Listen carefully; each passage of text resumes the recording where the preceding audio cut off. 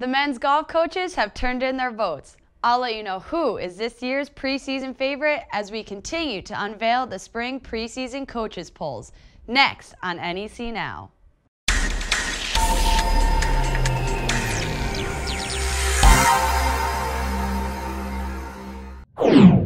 Hello everyone, I'm Bepko for NECFrontRow.com. The coaches have voted and Bryant University was picked as the preseason favorite for the 2016 men's golf season.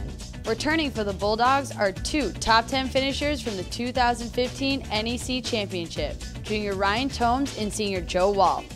Tomes finished in second place with a final score of 218, while Walt finished in ninth with a final score of 228 to help Bryant earn second place in last year's NEC Championship. 2015 men's golf champion Robert Morris was voted in at the number 2 spot, receiving 3 of the 9 first place votes. The Colonials took last year's title with a final team score of 892. Garrett Browning returns for the Colonials after finishing tied for 5th in last year's championship with a 3-round total of 223. The Knights of Fairleigh Dickinson come in at the number 3 spot. Junior Yu Min Woon returns for FDU.